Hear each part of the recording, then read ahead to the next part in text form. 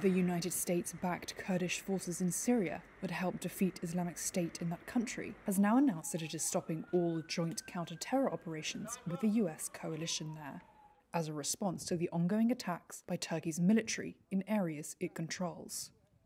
The Kurdish fighters, known as the Syrian Democratic Forces, or the SDF, are made up primarily of fighters that Turkey dubs as terrorists.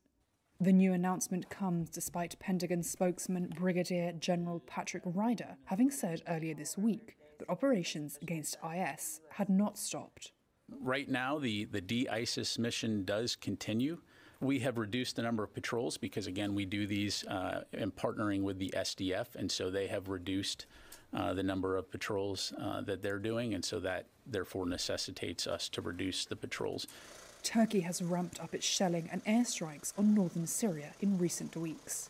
It is also preparing for a ground invasion against the Syrian Kurdish fighters. The SDF has long warned that fighting off a new Turkish incursion would divert resources away from protecting a prison holding IS fighters or targeting IS sleeper cells that still wage attacks in Syria. SDF head Mazloum Abdi told Reuters this week he wanted a stronger message from Washington after seeing unprecedented Turkish deployments along the border.